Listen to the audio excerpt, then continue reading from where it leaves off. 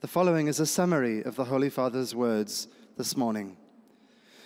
Dear brothers and sisters, in our continuing catechesis on the Our Father, we now turn to the first of the 7 invocations, Hallowed be thy name.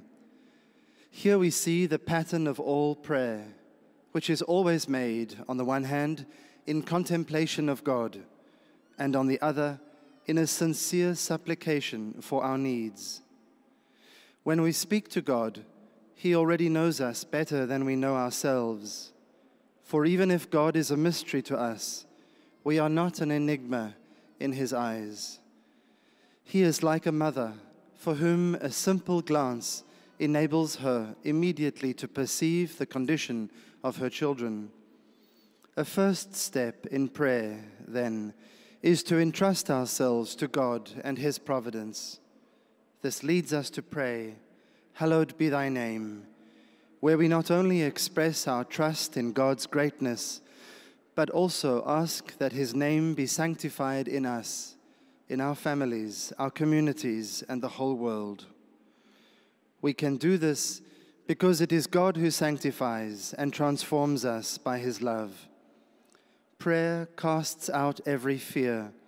Since the Father loves us, the Son lifts up His arms to support ours, and the Spirit works in a hidden way for the redemption of the world. Benedicat vos omnipotens Deus, Pater, et Filius, et Spiritus Sanctus. Amen.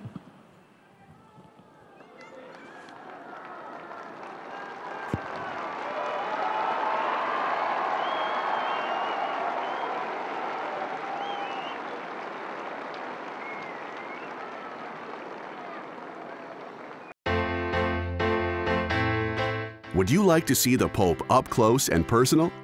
Download the Rome Reports app right now on your phone. There are versions available for both iPhone and Android, in Spanish and English. You will receive the best images of Pope Francis every day right to your cell phone, including his daily homily, his trips around the world, his meetings with global leaders, his acts of mercy to the needy.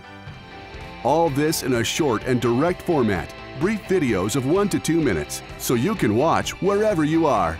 Open your cell phone now, download the Rome Reports app, and follow Pope Francis everywhere.